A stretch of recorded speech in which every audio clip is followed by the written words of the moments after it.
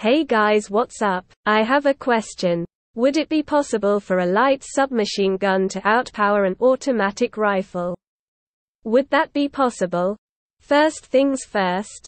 Let's set the criteria. There are 4 certain criteria for all automatic weapons, and those are: rate of fire, accuracy, recoil, magazine capacity and reload time. And know that all automatic weapons have to deal with recoil. Recoil affects accuracy.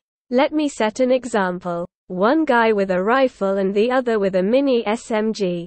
As we said, 4 certain criteria. Now let's say that both shoot at each other at the same time. What would happen is this. The mini SMG shoots much faster than the rifle. The mini SMG shoots 10 rounds in less than 1 second and the rifle shoots 10 rounds in 1.6 seconds.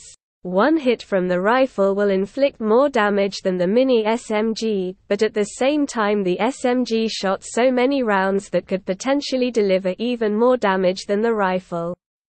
Now the conclusion. In long-range shooting, most of times the rifle has the upper hand, but in a very short-range encounter the rifle almost stands no chance against any light submachine gun.